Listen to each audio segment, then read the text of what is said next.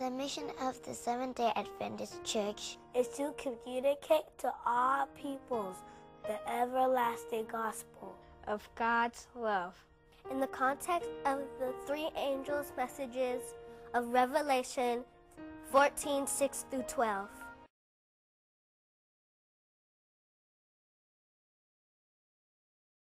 Did you used to go to church?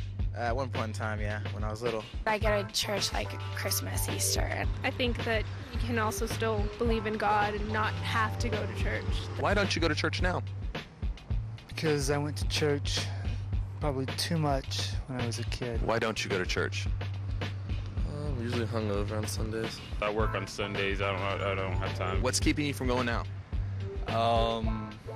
Just not my thing. I believe in more of like a spiritual one-on-one relationship with God. There's not really a religion that I found that I really felt connected to. I don't feel like it really gives me a lot in this day and age. I have too many other worries. It's kind of a time commitment as well. For me, like I think it just works better just to do my own kind of thing. I find God's church very hypocritical, so therefore I find God hypocritical at the same time. I'm not saying it doesn't serve other people's needs, but it doesn't serve mine. Expectations people don't live up to, and it's just kind of a crowd that I usually don't like to be around. Somehow try to make things a little bit more adaptable and adapted to today's needs and today's, I guess, apprehensions for such an unsteady and scary world that we live in.